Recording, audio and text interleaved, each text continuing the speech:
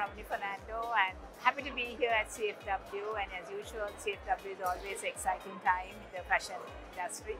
And actually, I've been involved in it for the last 18 years, being the hair and makeup partners, and it's been a great journey. So every year is something that myself and my team looks forward to. And this year, I think it's great. In this kind of what pandemic that we could have still. Shows like this is wonderful, and it's wonderful for the industry as well. So I think I will thank Ajay for believing it and going ahead, so positive. Hi, I'm Brian Kirkowen. I do designing, I do choreography, and I have a modeling school, and some of my models are modeling today. And this is one reason that I love to come for this show, because I can see new talent coming up and new fashion and things like that. So it's really interesting, because today is the emerging designers. And I'm looking forward to seeing a lot of their new creative stuff. And let's see. Hi, I'm Charini. So this time's collection was based on a journey that we want to make through fashion, because we've all missed out on traveling because of the pandemic, and there are all these cities that we really miss. So I was trying to capture the architectural essence of all these places. I'm Ajay. This is the 18th year of Colombo Fashion Week, and it's a very important year because in 2021, after the pandemic, everyone realized that fashion has to change, because fashion is one of the most polluting industries in the world. And we brought in a concept of circularity, as you would see behind, circularity in fashion, because everyone is moving towards circular economy. And we introduced something called responsible meter and an emerging designer fund. Why? Because we want more young designers to come and more young designers to become sustainable in their creations.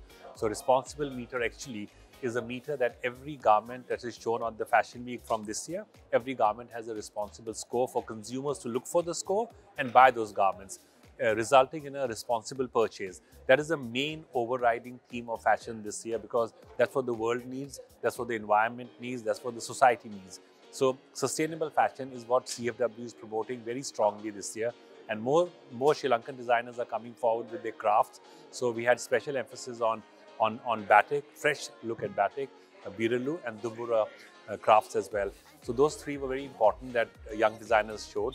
We also had really resounding amounts of applications. So, so it's moving really well. And today is just day one, and we finished all the new talent.